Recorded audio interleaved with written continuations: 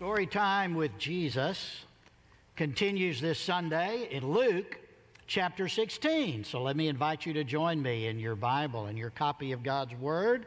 Luke chapter 16, beginning in verse 1, and I'm going to read through verse 9. Luke 16, verses 1 through 9. Now, you need to put on your thinking cap. You need to sharpen your thinking pencil, because you're going to need both. What on earth is Jesus teaching us in this parable in Luke chapter 16 as we read verses 1 through 9? Now, he said to the disciples, there was a rich man who received an accusation that his manager was squandering his possessions. So he called the manager in and asked, "What is this I hear about you? Give an account of your management, because you can no longer be manager." Then the manager said to himself, "What will I do, since my master is taking the management away from me? I'm not strong enough to dig. I'm ashamed to beg. I know what I'll do, so that when I'm removed from my management, people will welcome me into their homes." So he summoned each one of his master's debtors. "How much do you owe my master?" he asked the first one. 100 measures of olive oil, he said. "Take your invoice," he told him. "Sit down quickly and write 50. Next, he asked another, "How much do you owe?" 100 measures of wheat, he said. "Take your invoice," he told him, "and write 80. The master praised the unrighteous manager because he had acted shrewdly. For the children of this age are more shrewd than the children of light in dealing with their own people. And I tell you, make friends for yourselves by means of worldly wealth, so that when it fails, they may welcome you into eternal dwellings." When you read that parable, your first response may be like my first response, a single word. What? What? What? Lord, what in the world are you talking about? This parable, called traditionally the parable of the unjust steward, but that name is way too tame. No, this is really the parable of the shrewd CFO. The parable of the shrewd business manager. Interestingly, this parable, because it is so weird, so different, so unique, has become a parable that has suffered at the hands of the Lord's friends and the Lord's enemies. The 4th century emperor Julian, who was called Julian the Apostate, took this parable and used it to say to the people of Rome and the Roman Empire, that look at what Jesus taught. Jesus said that you ought to be a cheat and a liar and a scoundrel, and no true Roman would ever follow anybody like that. Julian used this parable against the Christians of his day. Well, Christians also, preachers for example, many times you'll hear a pastor will do like what I'm doing. He'll do a series of sermons on the parables. But seldom will you hear a sermon on this parable, because preachers skip it. They're not sure what to do with it. They're not sure how to deal with it. And so they just skip it because of its difficulty. This parable suffers at the hands of Jesus' friends and at the hands of his enemies. I would title my sermon today in 2 words: "You're fired." That's the message. That's the title of the sermon. I borrowed that from Vince McMahon, who many of you will remember was the CEO of World Wrestling Entertainment, WWE. And in days gone by, he coined that phrase. He became famous for that phrase, "You're fired." Later, in 2003, Donald Trump would become famous for that use of that phrase in The Apprentice. And then in 2007, Celebrity Apprentice would actually copyright that phrase so that they could use it and no one else. The phrase, "You're fired," aptly summarizes this particular parable. Did you notice where this parable is located in Luke's gospel? Did you notice that it occurs right after Jesus' parable of the prodigal son, which we looked at last week? By the way, you do know, do you not, that the chapter divisions in the Bible are not original when the Bible was originally written in Greek. The chapter divisions were not there. In fact, can you tell me who put them there and when? If you can, I'll buy you a steak dinner. Anybody? Anybody tell me when and where? Who did it? Okay, I guess I'm safe. Stephen Langton in the 13th century is the man that you owe a debt of gratitude for going through your Bible and creating the chapter divisions. And then 2 centuries later, Robert Stephanus put in the verses in your Bible, identified all of the verses so that you would be able to quickly find a text of Scripture on Sunday morning when the preacher stands up and says, turn to Luke chapter 16. Otherwise, he would have to say, you know, over there in the Gospel of Luke, kind of about halfway through, and it's right after the story of the parable of the prodigal son. Oh yeah, we flipped through there. How difficult that would be if you didn't have chapter and verse divisions. But we do have chapter and verse divisions, and notice that chapter 16 begins right after the parable of the prodigal son. Now, I wonder, why did Luke juxtapose these two parables? Well, when you look through the parable of the prodigal son and the parable of the shrewd CFO, the chief financial officer, the business manager, there are at least 7 parallels. Both begin with the very same words, a certain man. Both convey a crisis situation. Both contain the word squander and the fact that one individual is squandering the resources of another individual. Both come to a moment of truth. Both seek relief from a crisis, and both receive an unexpected answer from the person they have wronged.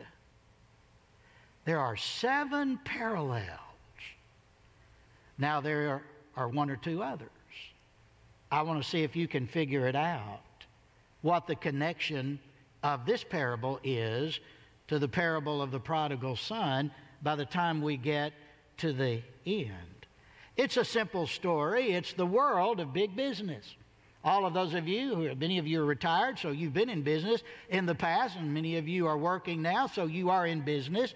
And the story is pictured in the background of the world of big business. A manager, a CFO of the corporation, the chief financial officer, has ripped off his boss. He's ripped off his owner for a lot of money, and he's gotten caught. You see, the CFO, or in this case, the steward, or the better translation, the business manager, was responsible for all of the accounts of his boss. His boss was a landowner.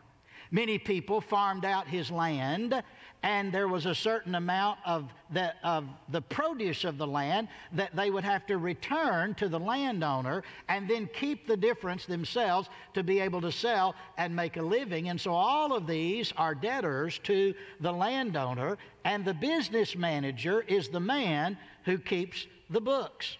Rent was paid in produce of the land to the landowner through the CFO, through the business manager. But the business manager was crooked. What did he do? He tampered with the books. He cooked the books. He had his hands deep into the pockets of his boss, and he was lining his own pockets as he was stealing from his boss and putting it all somewhere in a Swiss bank account. Well, in this story, probably a Syrian bank account, which might be a little closer to Israel there. He's pilfered. He's a crook. He's a scoundrel. He's a scallywag. He's a cheat. He's bilking money out of the corporation in order to line his own pockets. Well, word of his thievery came to the business owner. And notice what is stated there in verse 2. He called that manager in and says, "What's this I hear about you?" Now, it's very interesting that little phrase, "I hear about you," is couched in the language in a way that indicates the business owner received a negative report of criticism about his CFO. And so apparently, having investigated it, before he called him in, he found out it is indeed true. My business manager, my number two, my CFO, is stealing from me. And so he calls him in and he confronts him and he says, "Give an account of your management because you are no longer my manager." To put that in common English, you're fired. On the spot, right now. And not only that, there's about to be an audit. Don't you just love an audit when you get audited? Don't you love that? I don't think it's probably been maybe 25 years ago now. I messed up on my income taxes and I got a notice from the IRS that you're being audited. Boy, I want you to know that was the most fun when I went down to that auditor's office and sat there for 2 hours as she went through every nook and cranny of all of my finances. And it wound up costing me about $3,000 more because of the dumb mistakes that I made when I did my own taxes in those days. Don't you just love it when you're getting audited, right? And so here's the CFO. He's being fired, and he says there's about to be an audit. Turn in your office keys, turn in the company camel, turn in your computer, because you're fired. So what's he going to do? Verse 3. Now comes the little soliloquy. The manager says to himself, well, where have I heard that before in the previous parable?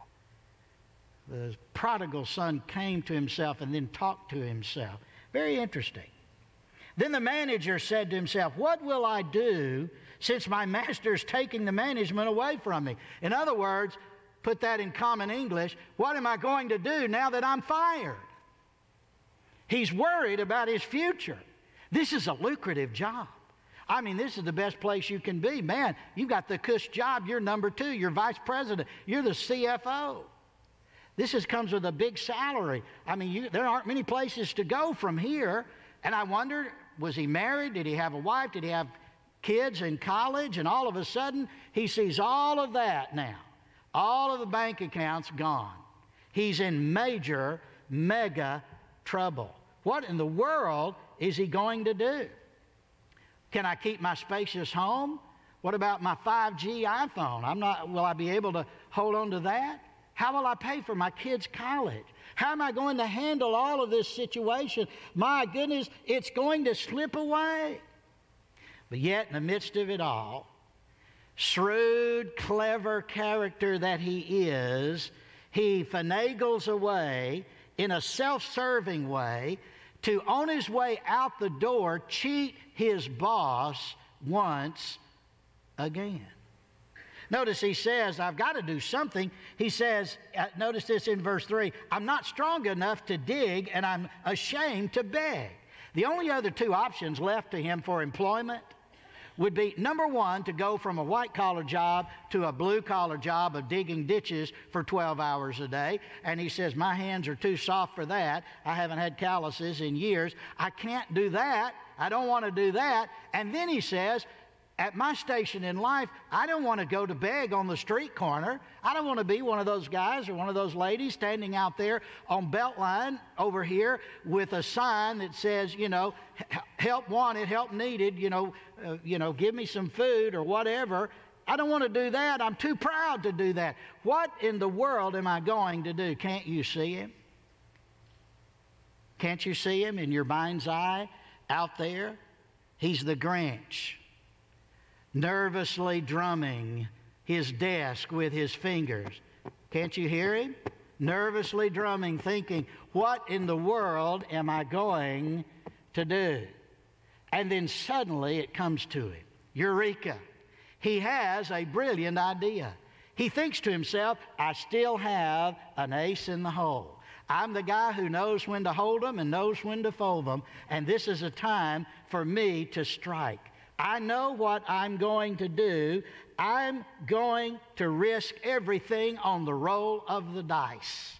And so what does he do? Verse 4. He says, I'm going to do something. I'm going to concoct a dishonest scheme so that when I am removed, when I'm fired, as I have to vacate the office, and if I have to sell my home or if I lose my home to the creditors or whatever the case, look at that last statement in verse 4, people will welcome me into their homes. And so what in the world is he going to do? Caught in the act of squandering and stealing his boss's money, and being caught in that act, he devises a brilliant scheme. He decides to call in the business owner's debtors and cut a deal with each one of them. And so we read about it. Look at it in verse 5. So he summoned each one of his master's debtors. How much do you owe my master? He asked the first one. 100 measures of olive oil.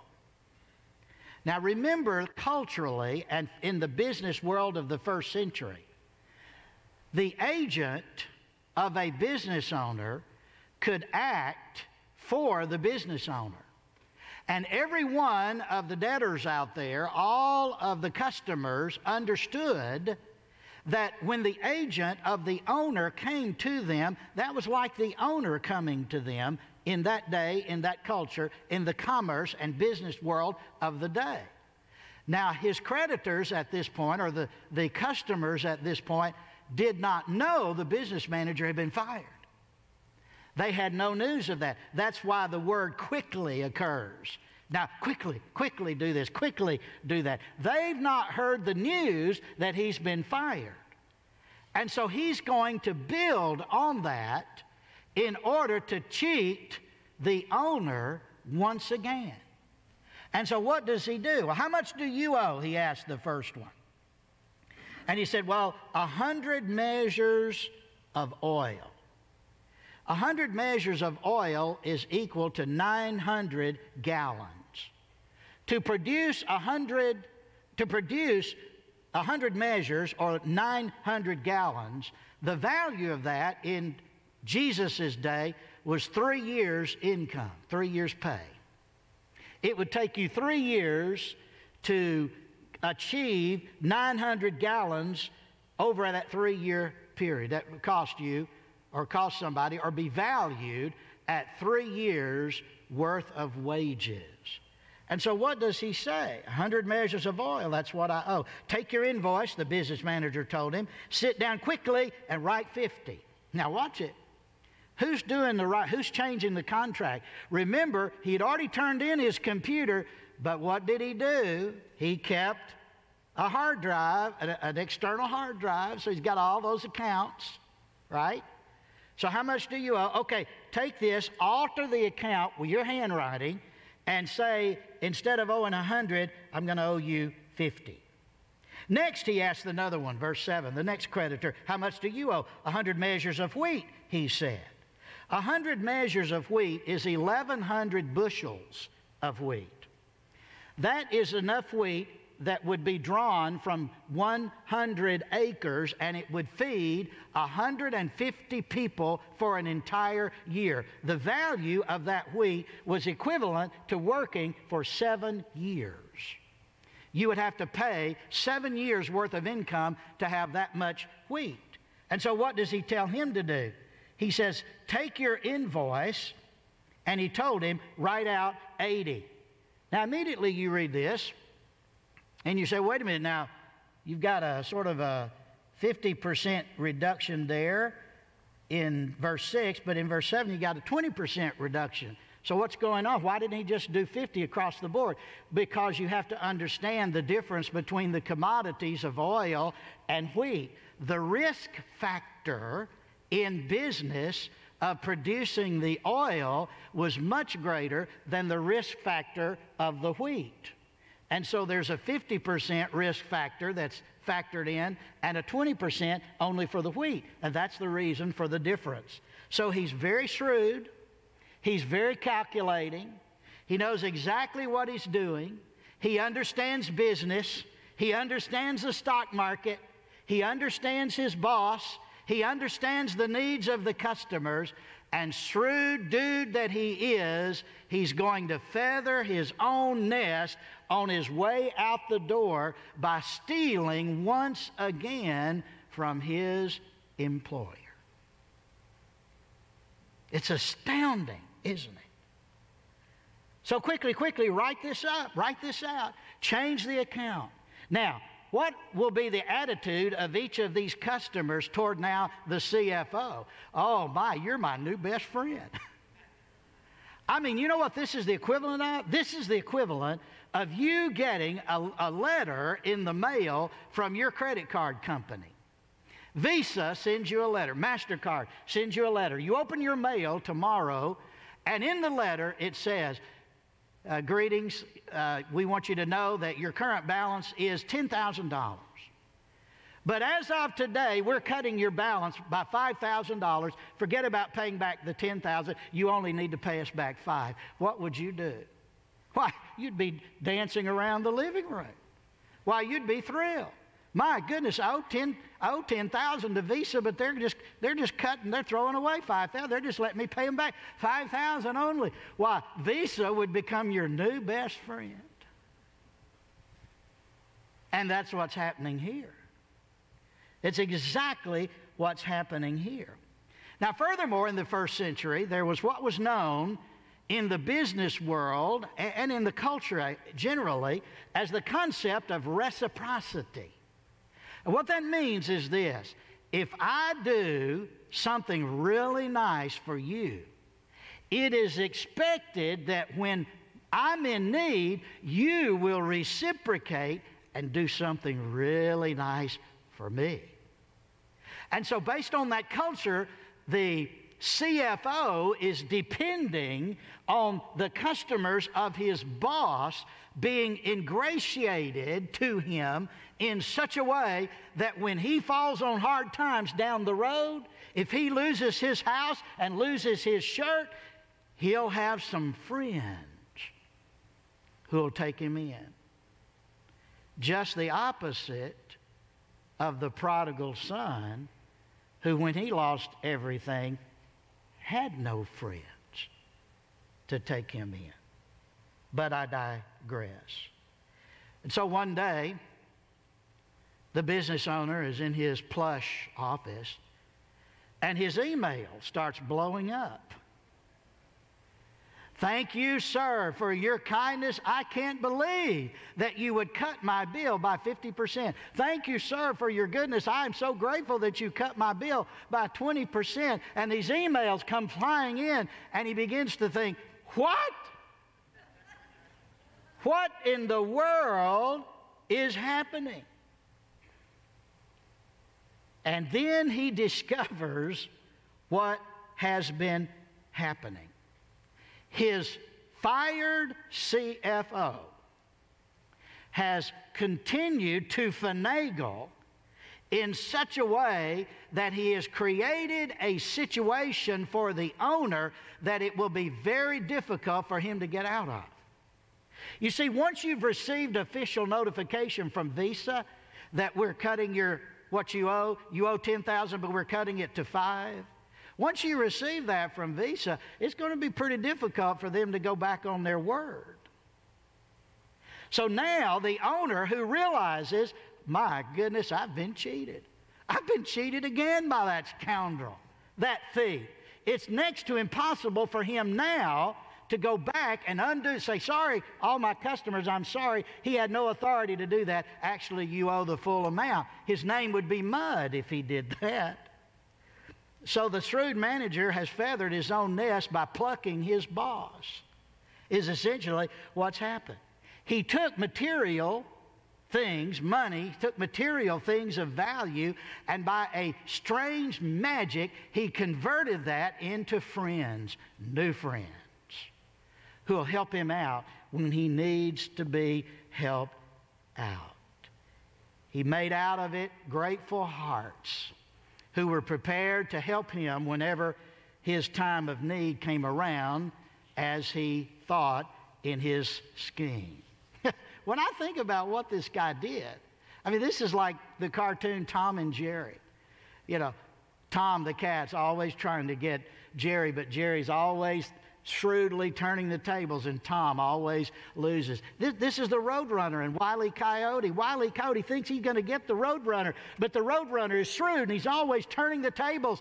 And when the bird seed is there and the Acme safe held by the rope is there, and the Roadrunner comes and eats and then takes off, and he can't get the rope to cut and fall, and so he's frustrated, and the Wile E. Coyote goes over, looks down at the bird seed, and then suddenly the rope snaps, and the safe falls, and crunch, and he's dead until the next cartoon.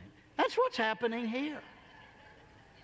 The owner praises him, praises the dishonest business manager. That's what's shocking. Verse 8, the master praised the unrighteous manager. At first he was angry, that dirty, rotten scoundrel cheated me once again. What gall? But then as he reflected on it, a thin smile would come across his face. I can just hear him say laughingly, can't you? Son, you beat everything. You know that? Why, you are quite a character. I'm amazed at what you've done. You've ingratiated me to my customers in such a way that I can't undo what you've done without losing face, and at the same time you feathered your own nest and taken care of you. Why, now that you're fired and you're gone, one or two of them will probably take you into their employment. You are a shrewd dude. You are a cunning character. The owner praises the dishonest CFO. You know what it would be like? It would be like a burglar breaks into your house tonight, and you catch him, and you've got your Glock 19, right? You pull it out of the drawer by your bed, you hear a noise, you go in there, and you catch him. He's broken into your home, he's stealing your silverware and other stuff, and you get the drop on him, and he puts his hands up, right? And then you praise him for his ability at picking locks. You know, you're pretty good. You got in my house. You're a pretty good lock picker. It's unexpected. It's not what you would normally do or think or say. And yet in the midst of this situation in Jesus' story, he says the business owner praises the dishonest CFO. Well, you are skilled in public relations. You are a man of ingenuity and strategic planning. You live by your wits. You've got street smarts. You used your shrewdness and the situation to take care of yourself. And so he praised him. Now watch it. This is very, very important. Mark this down. You've got your thinking cap on. You've got your thinking pencil sharpened. All right, here you go. There is a big difference in saying, I applaud the clever steward because he acted dishonestly, and saying, I applaud the dishonest CFO because he acted shrewdly. It's the latter that Jesus is doing. Make no mistake. Jesus is not praising dishonesty. Jesus is in no way commending the former employee, the CFO, the business manager, for being crooked. Jesus is not doing that at all. In the parable, Jesus is telling the story of the owner who praises the shrewdness of the crooked business manager. He is commending him and praising him because he acted cleverly and shrewdly. Are you with me? Now, verse 9. Or, I'm sorry, the rest of verse 8. Jesus says, "For the children of this age are more shrewd than the children of light in dealing with their own people." Now again, what? What in the world is Jesus talking about? The phrase children of this age is a reference to people who do not know Christ. It is a reference to all people who are not followers of Jesus, all non-Christians, all who are unsaved. They are the children of this age. The children of light is a phrase that refers to all believers, all Christians, all true followers of Jesus. So notice that Jesus says there are two groups of people. Jesus says, you're either with me or you're not with me. You're either the children of this age or you're the children of light. You're either saved or you're unsaved. It's one or the other. And notice what Jesus says in the parable. He says that the children of this age, like the business manager, the unrighteous businessman, the crooked business manager, the cheating business manager, those people in the world, watch it, are more shrewd than Christians in the world.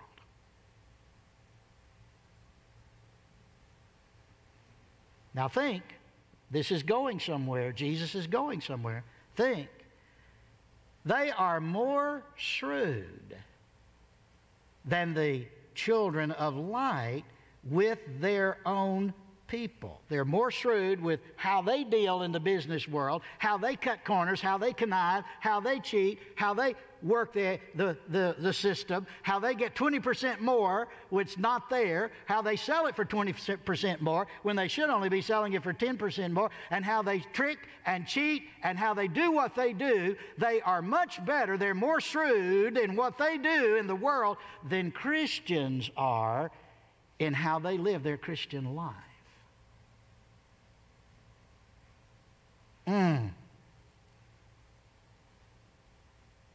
Jesus continues, verse 9, "And I tell you," now here comes the point, "and I tell you, make friends for yourselves by means of worldly wealth, so that when it fails, they may welcome you into eternal dwellings."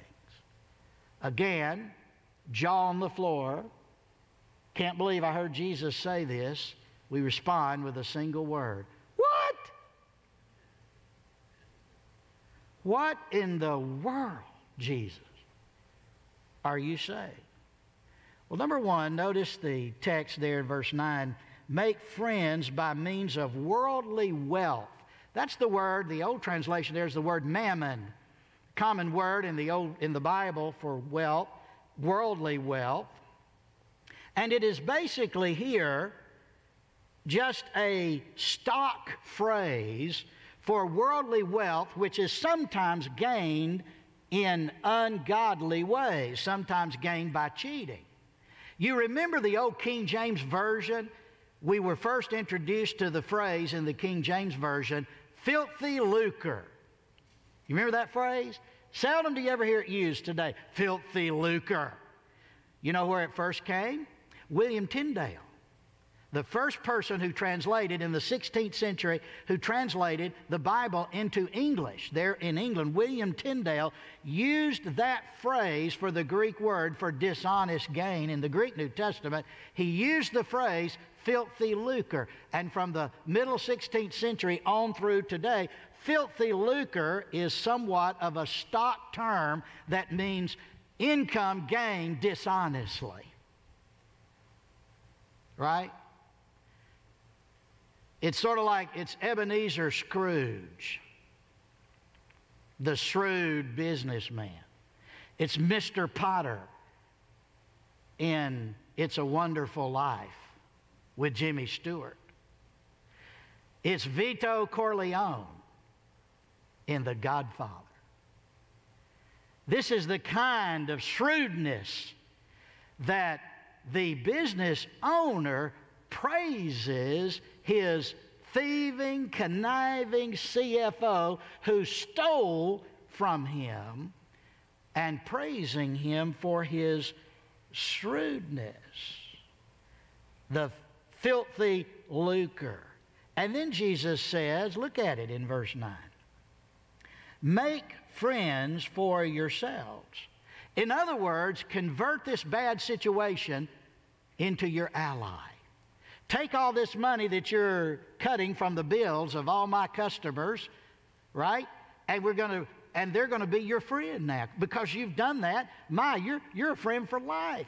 And so down the road, when you're out of a job, once everything closes and your bank account runs out and they come and take your house, you can go live with them. You can get a job with them.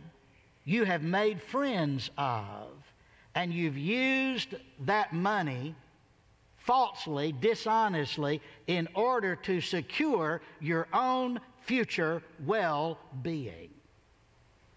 That's what the business manager is being praised for, his shrewdness, so that they will bring you into eternal dwellings. Now Jesus looks to the end of all of our lives.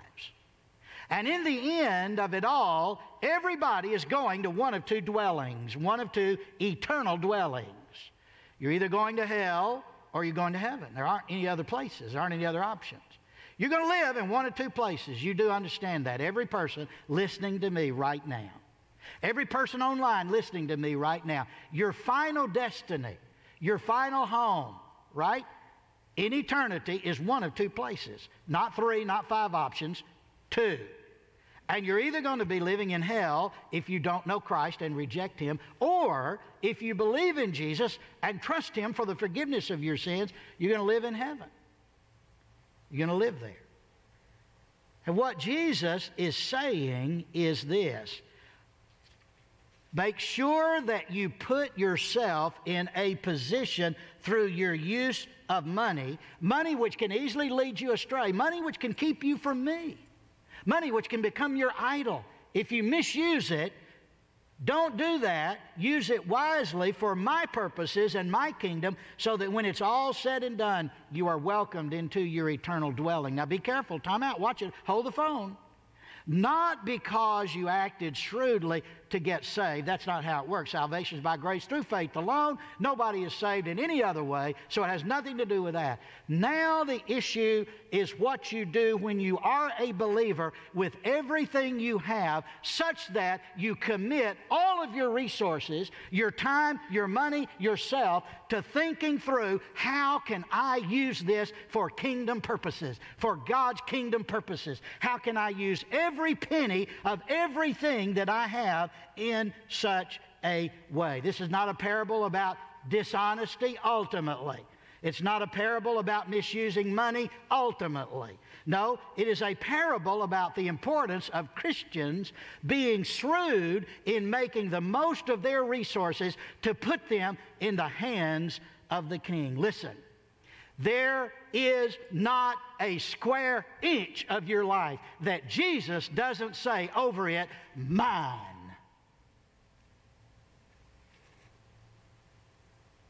Everything you are, everything you have, everything you will be, everything you possess now or will possess in the future, if you are a Christian, it belongs to Him. And what Jesus is saying to you and me is be shrewd in your Christian life. Like the people who aren't going anywhere, the people who don't know me, the people who are going to make all the money in the world, all of the unsaved people out there who are going to become head of the company, and they're going to feather their nest, and they're going to provide for their kids' college, but in the end they're going to die and go to hell. It's going to be a dead end, because money will never get you anywhere. So now Jesus said, those of you who know me, why don't you be shrewd in my business? My business is bringing lost people to me. My business is getting the unsaved saved. My business is growing, not your business, but growing my kingdom. That's what Jesus is saying. And Jesus is saying, take everything you have and are and put it into use for His kingdom. Think shrewdly. The world is good at doing things in a worldly way. Christians aren't good at doing things in a Christian way. Did you hear what I said? The world is brilliant at doing things in their ungodly, worldly way. Christians are not so good at doing things in a Christian way. The shrewd manager outsmarted the world with his worldliness. You and I need to outsmart the world with our godliness. And by the way, that's the only way to outsmart the world. You think you're going to outsmart the world in any other way apart from Christian principles and godly living? You are sorely mistaken. You want to outsmart the devil? You want to outsmart the world? Then do it God's way. Put all of your resources at His disposal and say, this is all about you, Lord. How can I do whatever you need done for your kingdom's work? How would the world's duplicity and deceptiveness compare to your dedication and devotion? The world is much better at duplicity than Christians are at integrity.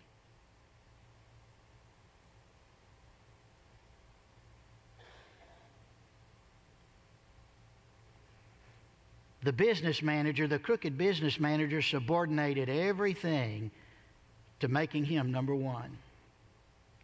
Jesus is saying Christians need to subordinate everything to making Him number one and bringing people to Him. Here's the point.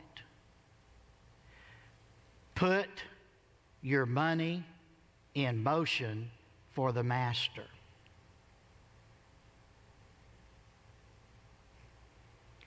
Put your money in motion for the Master. And how can you do that? Think through that. How would that look? What would that look like? Are you just theoretically committed when you come to church and sing these songs and listen to this sermon? Are you and I just theoretically committed to the things of Jesus? That He is all in all, that we give our all to Him? Or do we really mean that and are willing to put that into practice when we talk about it? Oh. If businessmen ran their businesses like some of you run your Christian life, they would be bankrupt.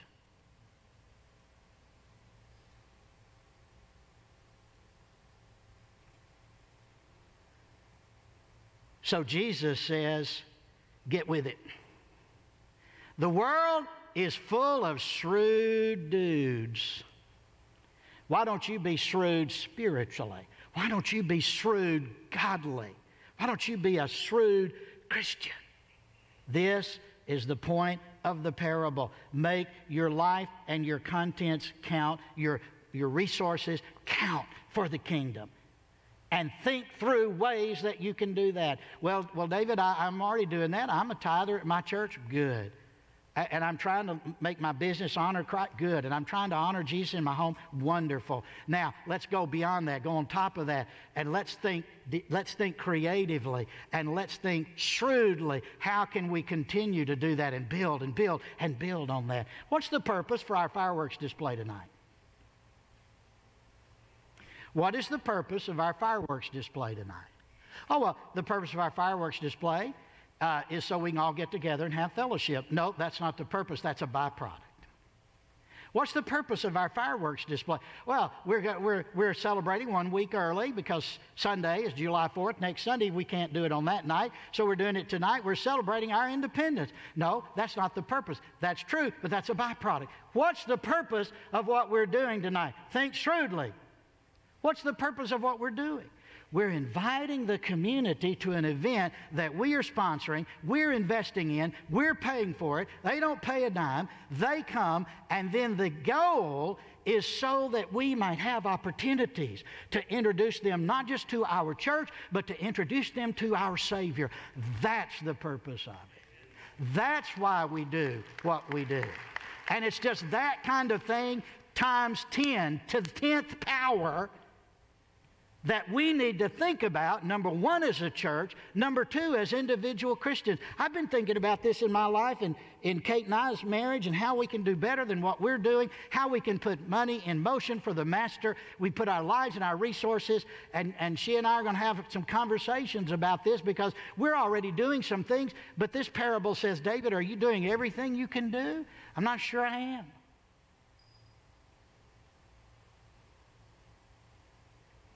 The children of this world are more shrewd than the children of light. And they are so dumb, they don't even know that everything they're doing is coming to an end, and they're going to end up in a land of darkness in a place called hell for all eternity. All of their money, all their ingenuity, that's where it's headed. It's headed nowhere. But we who are Christians, who know the truth, who know Christ, who have an eternal destiny and home in heaven, regardless of whether we make a ton of money in this life or make just very little, either way, our eternal destiny is the mansion of God in heaven for all eternity. That's who we are. We're children of light. So now think like it and live like it. How can I take what I have and who I am and put it in the disposal, to the disposal, and in the hands of the King? Two questions say it all. What are you doing it for? Question number one, what are you doing it for? Question number two, suppose you get it, what then? You make all the money you want to make. Okay, what then? You get the dream house, vacation home on the beach. What then? What are you doing it for? And suppose you get it, what then? Those are the questions that Jesus in Storytime asks us to consider today.